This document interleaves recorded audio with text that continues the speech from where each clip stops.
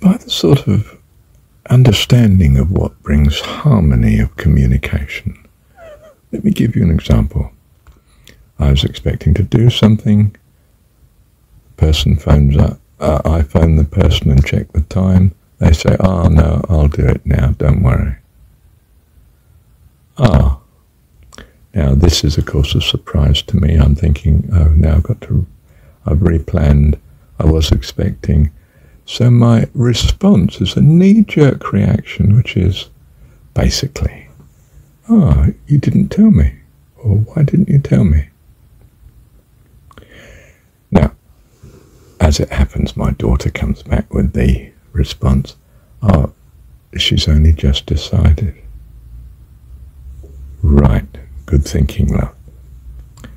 And you know, but do you see, my reaction was wrong from the point of view of a harmonious exchange, and an inharmonious exchange does not usually achieve what you truly want. What do I truly want? Well, in the future, I would like the person to let me know in good time if they can. If they can't, well, that's different, of course. But from their point of view, for harmonious communication, it would be wise to say why it's at short notice, you know. Do you see, the harmonious communication principle is, am I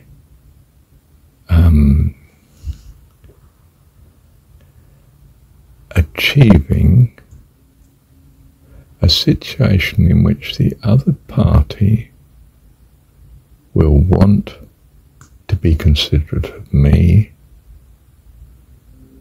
not just themselves? Now, it could be the case, of course, that no matter what you do, the other party never considers you because they just don't, or their hatred of you is something you can't do anything about, you know. But in which case, you're probably never making it better by having an inharmonious communication. I mean, better to have no communication, isn't it, than an inharmonious one? That almost by definition means you're making things worse.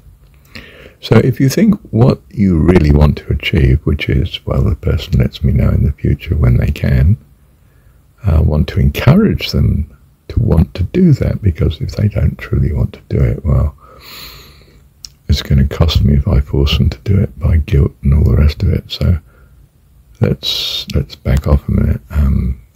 Is it better to, you know, encourage them rather than to blame them by my remark here as an off-the-cuff response to suddenly finding they've changed plans that involves me without telling me? So, basic rule is, what do you truly want to achieve? Will your present response contribute towards that, or will it actually be damaging as regards trying to achieve that, and then act accordingly? I mean, it's straightforward, really, isn't it? Why I should take so long to get to this understanding, I'm not sure, but, well, better late than never. Thank you, Heavenly Father. Well, this is, of course, along the lines of Marshall Rosenberg's NVC, non-violent communication. And he thought that, you know, he wasn't keen on the title because it's a sort of negative way of saying it.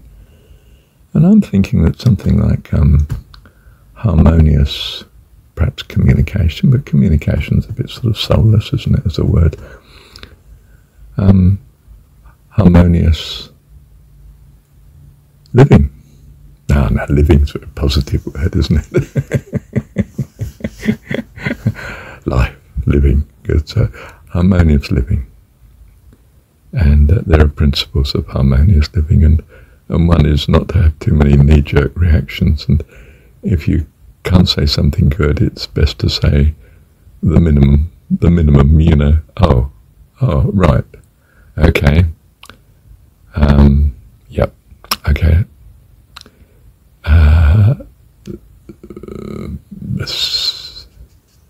I don't know what you then follow it up with. I can't quite think of a casual comment that hang on, let me think about it a sec.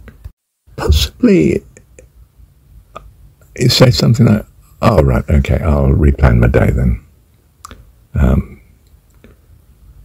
Have a good day.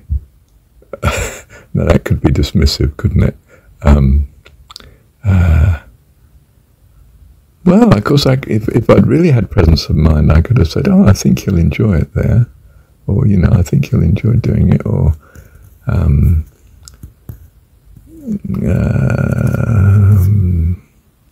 how about take care driving?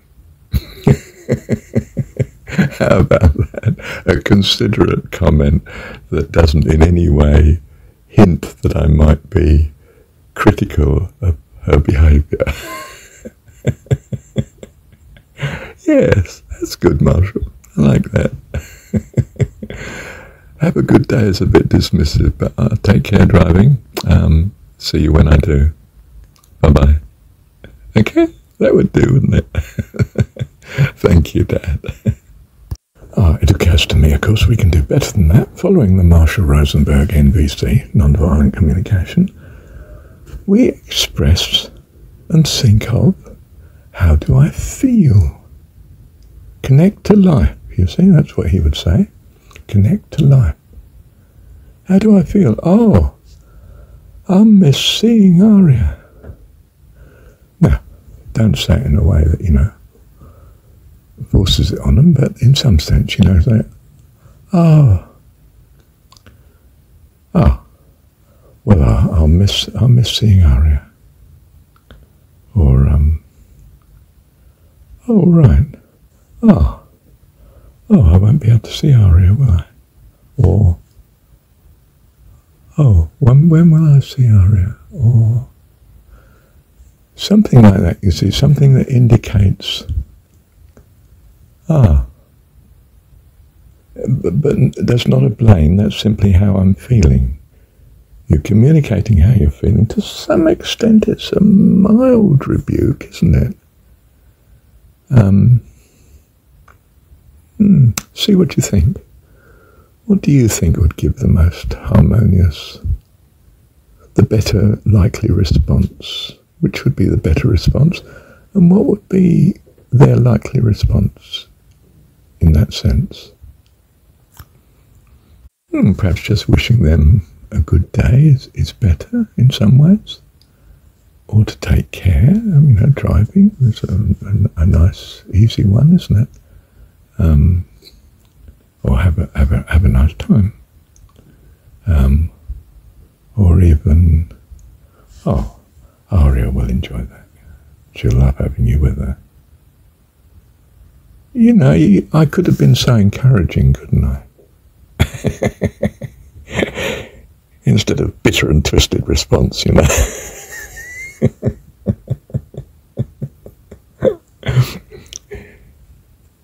It's hard to train ourselves, isn't it? I don't know. Perhaps it could be a pleasure, can't it? Thank you, Dad. Oh, how about, I feel flat not seeing her. When will I see her again?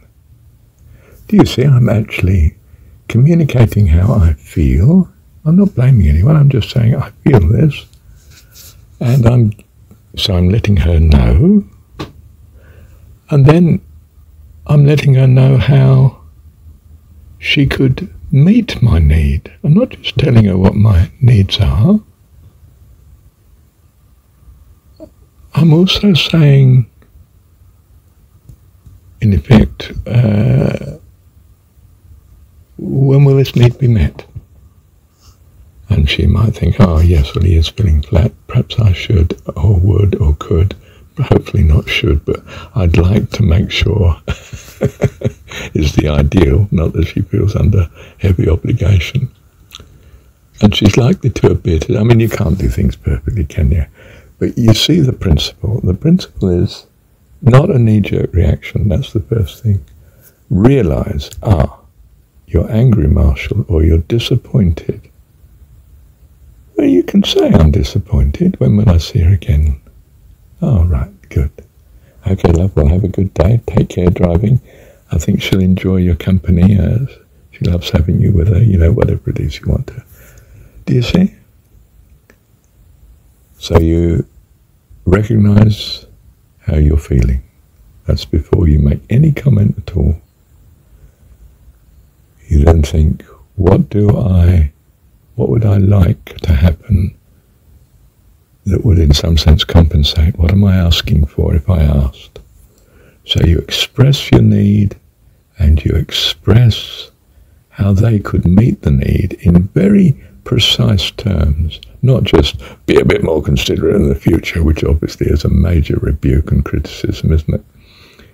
But rather, you know, when will I be seeing her again? Do you see? It's much more in the right direction, isn't it? And far better than a knee-jerk reaction where you say, why didn't you tell me? Or putting the phone down because you're so furious you don't know what to say. I mean, you shouldn't be furious. You should actually be thinking in the back of your mind, of course, oh, hello, God, what are you doing here? Thank you. Why have you changed this? Oh, I mean, I thought, for instance, well, I save the fuel. I'm not having to do so-and-so. I can do other things this morning. Who knows what God has got? You know, I mean, every day is wonderful if you're alive to what God is doing. If you just appreciate the incredible experience of life that every day is. I mean, even if it were the same as the same as the same, which it never is, I might point out, it's not the same. Every day is different in some subtle way that you're possibly missing, but I mean, it is different.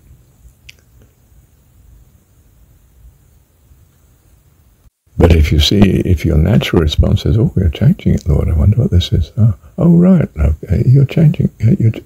You're going to go instead of me, right? Okay. When would I see Aria again then? Because I'm feeling a bit flat. I mean, I'm sure I'll have a lovely day anyway, but do you see? I mean, there are ways of coming to this where you don't give a rebuke, you don't give a criticism, you don't give a knee-jerk reaction. You are aware of how you feel. You communicate in a nice way, not a rebuking way, how you feel. And what the other person could do that would ease your need, meet your need in some sense. And be benevolent towards them. You know, the fundamental principle behind it all is an integrity of concern, not just for yourself, but for them as well.